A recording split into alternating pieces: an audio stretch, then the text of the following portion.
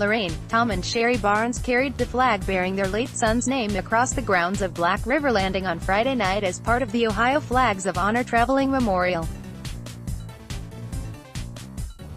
They were the first couple from Lorain County to carry the flag in their son's honor. Their son, Airman First Class Airman Barnes, 20, was killed June 10, 2007, by an improvised explosive device while in convoy in Iraq. Friday night wasn't the first time the couple participated in the traveling flag memorial. "We've done several of them," Shary Barnes, of Lorain, said after placing the flag with her son's name on a stake. "We do it to honor our son, and the other soldiers and their families as well." The Ohio Flags of Honor Foundation began in May 2004.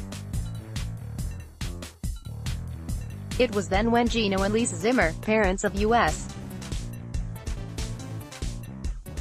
Army SPC, Nicolaus Zimmer, were notified on Memorial Day that their son had been killed in Kufa, Iraq. The traveling display is a way for the foundation to help facilitate fellowship for families, friends and communities who want to pay tribute to Ohio's fallen soldiers, Gino Zimmer said. And, on Friday night, with the temperature 54 degrees near the shores of Lake Erie, the families of Lance Corporal David Hall and Staff Sergeant James Hunter followed in displaying their son's flag on the lawn. Hall, 31, of Elyria, died August 31, 2009, from a roadside bomb explosion as he patrolled a dangerous region in southern Afghanistan.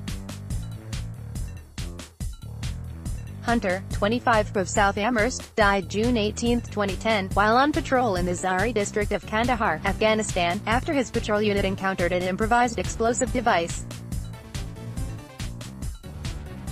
Hunter was serving primarily as a photojournalist for the Fort Campbell, Kentucky, Courier with an infantry squad. Friday kicked off the traveling memorial in Ohio, with Lorain being the first stop to host the flag display, said Barb Smith.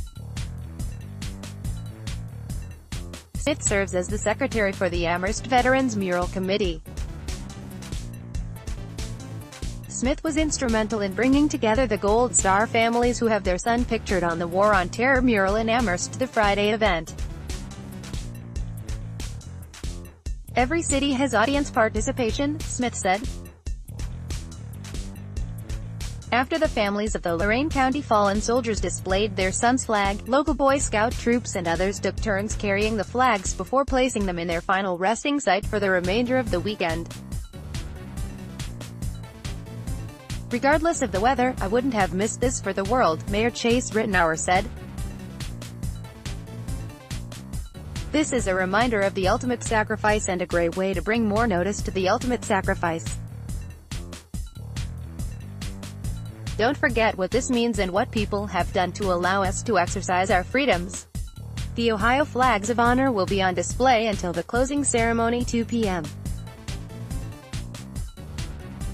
Sunday at Black River Landing, in Lorain.